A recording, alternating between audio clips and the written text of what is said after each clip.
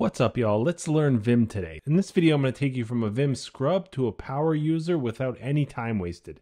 So here's how you should use this video. So watch it to the end to get an overview and a feel of what you can do with Vim.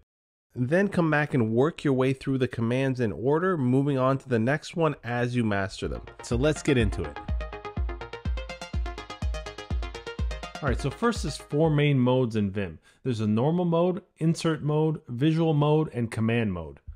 The mode we're in now is normal mode. You can see the mode right here at the bottom of the screen.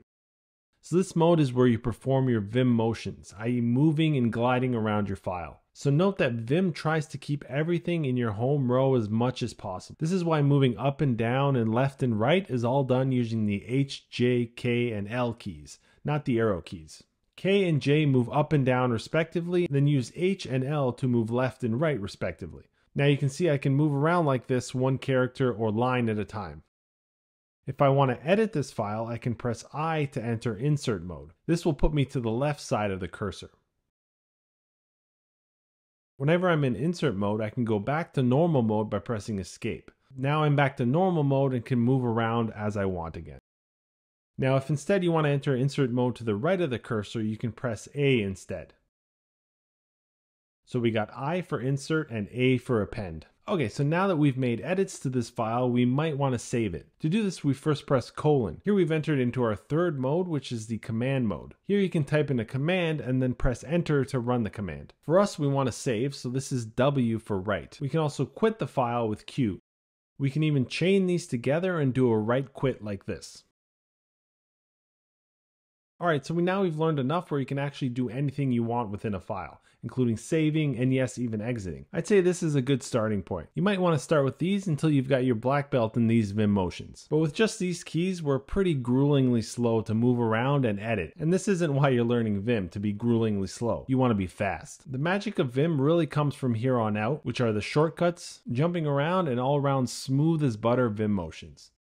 So suppose I want to be Speedy Gonzalez here, and I want to move back and forth one whole word at a time, instead of one character at a time. Well, if we press W, we jump forward by one word. B, one word back. W for word, B for back. But even that may not be ideal, depending on where you want to go. Suppose I want to jump to a specific place in this line. Let's say I want to jump to the closing bracket. The F or find key will do that for you. Press F and then the character you want to jump to. So a concept I can introduce now is the shift modifier. You can think of shift in general as a modifier for a command. It'll tend to do something similar to what the command does normally, but in a sort of modified way. So with F, shift F will allow you to do the same thing but backward, i.e. jump to a character behind you. If we press Shift W, for example, we jump forward by white spaces rather than words. Here you can see the difference. If we press W, we move through this line like this. And if we reset, with Shift W, we move forward like this, jumping from spaces rather than words. Now if you want to do the same thing in the backwards direction, we use Shift B. Same thing, but applies it in the opposite direction. So what happens if we use our little friend the Shift key with the insert and append commands we learned earlier? Well, pressing Shift I will put you into insert mode with your cursor at the beginning of the line. Shift A will do the same thing but at the end of the line. Nice. Now while we're at it, if I want to insert not at the current line at all but at the next line, we can press O to insert a new line below and enter insert mode on that new line. All this in one key. That's really useful. And of course we can modify this with Shift again. Now Shift O will create a line above and enter insert mode on that line. Notice these two motions are smart enough to put you in the proper indent too. So speaking of modifiers, there's also number modifiers. For example, remember that K and J move the cursor up and down by a line. But I can also jump N lines at the same time by pressing a number and then let's say J. So if I want to jump 5 lines down, I press 5J. 10 lines up, 10K. Same thing with B and W. If I want to jump by 4 words ahead, I just press 4W.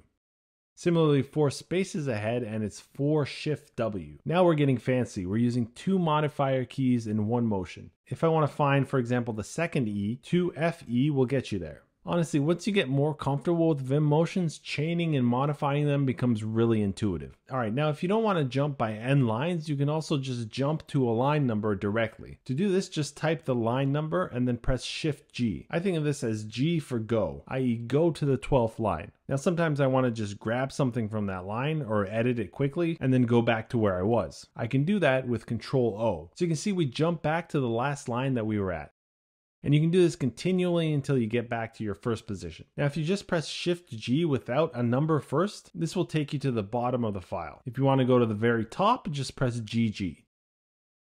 So keeping on the theme of vertical movement, sometimes you don't know exactly what line you want to go to. You're kind of scanning a file, trying to find something. For this, we can press Control D to go down or Control U to go up. Here I'm jumping about 3/4 of the page up and down. So far, I hope you're seeing a pattern here. A lot of the motions are mapped to sensible keys. D for down, U for up, G for go, I for insert, and so on. It's a good way to remember the keys you need. Alright, so now that we got movement down pretty well, let's look at how we can modify the file with Vim motions as well. So the D and C keys are really important and useful for this. These are the delete and change keys. These operate pretty much the same, except the C or change key will end the motion in insert mode, while the D or delete key will keep you in normal mode. Now these keys you generally chain with another motion, like ones we've already learned above. So if I want to delete up to and including the first E character on this line, I can chain it with the F command we learned above. So D, F, and E will delete from the cursor to the first E in this line. Remember, C is similar, so CFE will delete up to the first E, but you'll be in insert mode at the end. Now I can just start typing. Now we can undo any of these edits by going back into normal mode and pressing U, or redo them with Control R. We can also use T instead of F. I think of T as till, like until. So if I press DTE, I will delete everything just before the E. I like to think of these chained motions like partial sentences. So DTE is delete till E. Or we can D2TE, which is delete twice till E.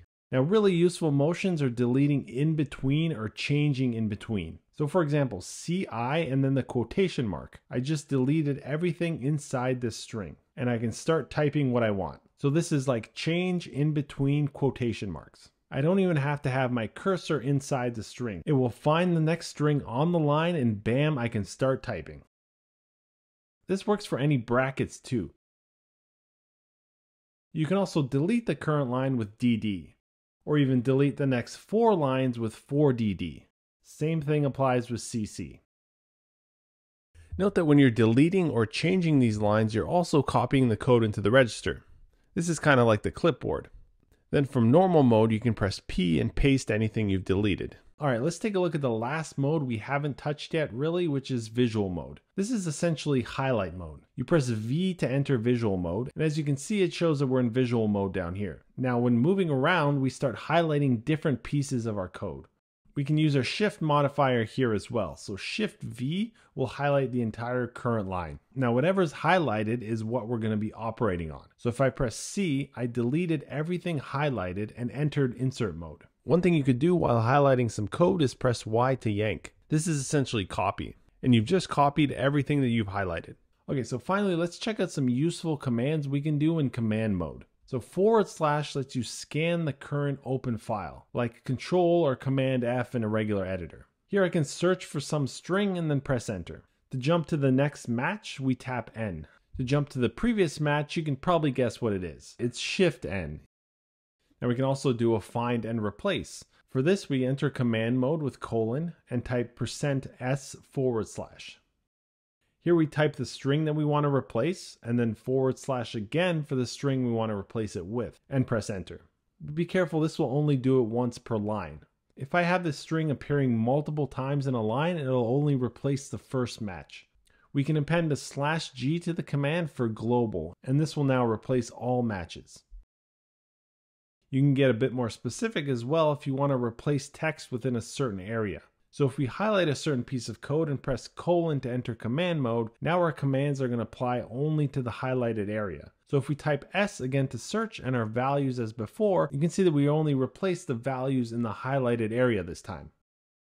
Alright, so I'm aware that this is a lot of stuff, and it kind of comes at you fast. But like I said, that's essentially the point of this video, is to give you an overview and a feel for how NeoVim works, and serve as a sort of encyclopedia where you can go back and choose a few commands that you want to work with. Note that this is really just the beginning. There's a lot more commands that you can do, but for now, thanks for watching.